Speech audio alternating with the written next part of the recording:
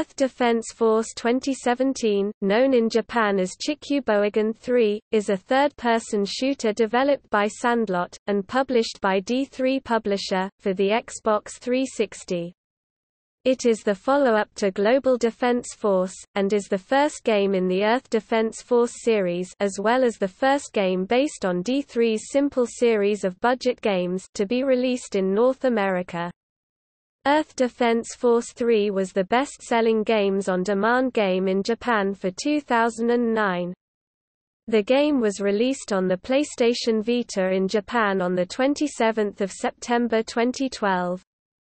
It was released digital only in North America on January 8, 2013 and in the PAL region on January 16, 2013.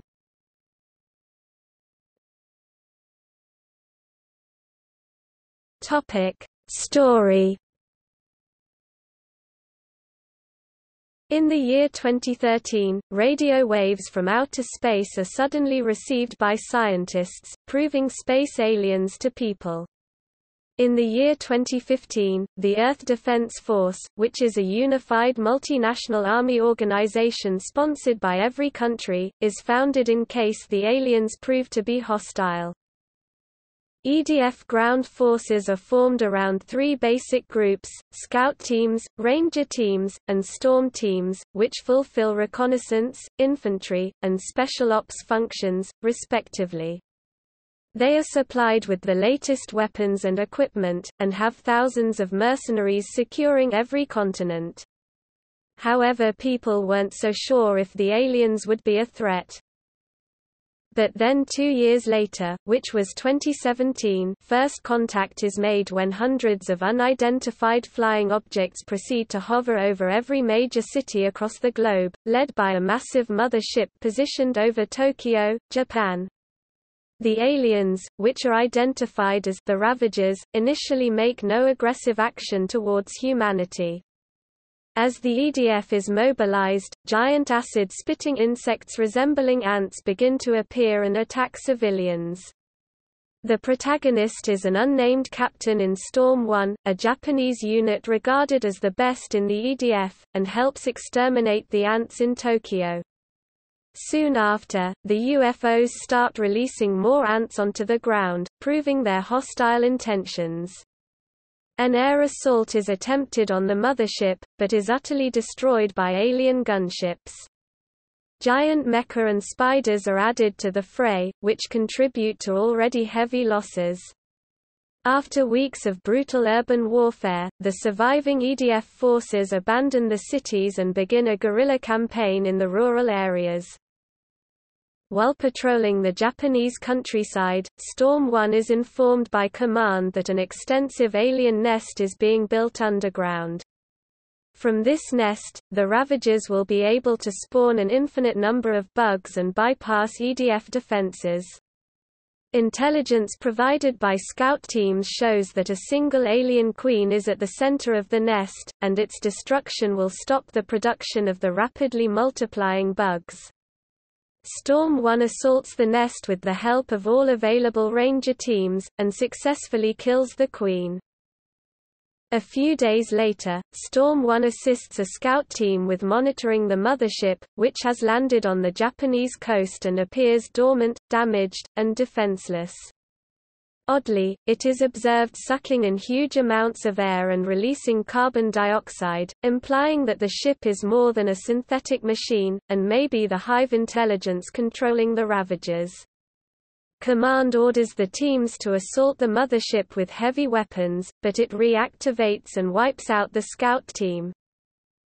Before the Ravager mothership retreats, it drops a massive four-legged mecha on the coast, which uses a powerful plasma cannon to assault EDF positions. Storm 1 destroys the mecha before it can cause too much harm, and later neutralizes several cyborg creatures of Godzilla proportions. While the Japanese contingent of the EDF continues to hold out, the rest of the world is soon overrun and enslaved. Japan stands as the last unoccupied territory. All remaining insects and mechs on the ground make a beeline to the bombed-out ruins of Tokyo, where the mothership has stopped to repair and arm an enormous cannon, capable of destroying anything in its path. The remaining EDF forces move to block the Ravager advance so Storm 1 can destroy the mothership. In a climactic battle, Storm 1 focuses fire on the weak spots the cannon has revealed, and the mothership crashes to the ground, exploding in a huge fireball. The remaining Ravager forces become disorganized and flee. The Earth Defense Force begins operations to free the occupied areas of Earth, and by 2018 the last of the Ravagers are wiped out. With the planet finally liberated, a collective chant of EDF, EDF is heard across the globe.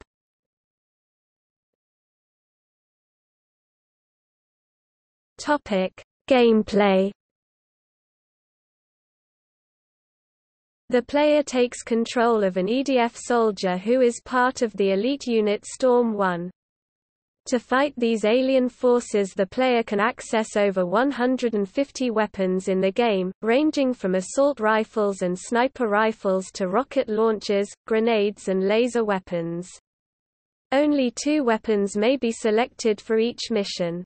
Some levels also contain vehicles which can be commandeered. A tank, a helicopter, a hoverbike and a bipedal mecha are available. The game takes place across 53 levels featuring destructible environments, taking place in settings such as cities and caves. There is no penalty for collateral damage that is inflicted on the environment by the player, for instance buildings will crumble after sustaining a single hit from a rocket launcher or grenade. Other EDF soldiers can be recruited or followed, and attack enemies on sight, as well as provide radio chatter. There are 5 difficulty levels. More effective weapons are dropped by the enemies in the game at the higher difficulty levels, encouraging players to repeat the missions. In addition to weapons, armor enhancements which function as permanent maximum health bonuses are dropped along with healing items.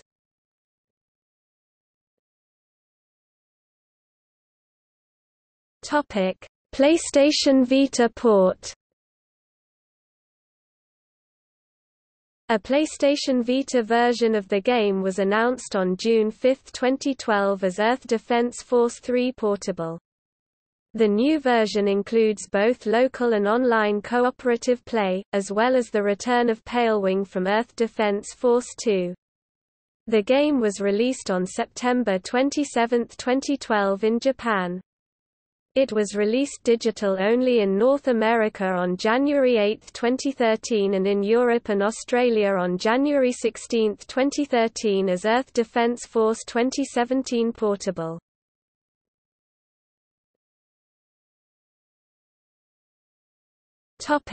Reception.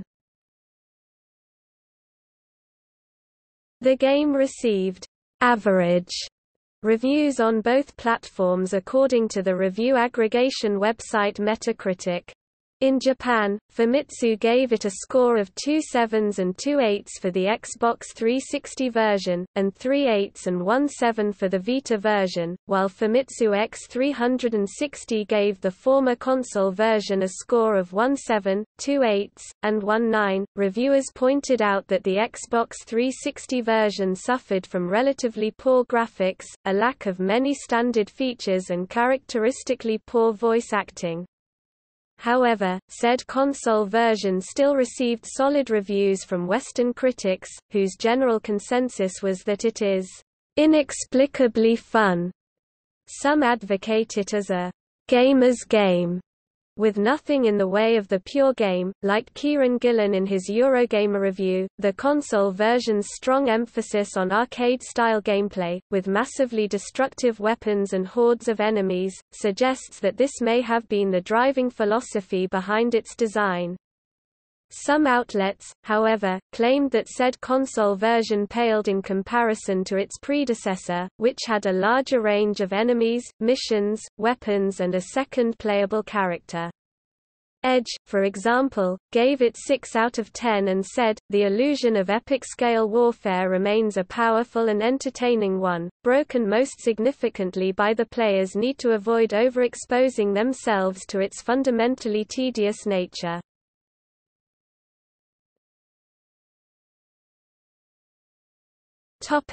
Sequels. Earth Defense Force – Insect Armageddon was released on Xbox 360, PlayStation 3, and Microsoft Windows in 2011. Earth Defense Force 2025 was released on Xbox 360 and PlayStation 3 on July 4, 2013. Notes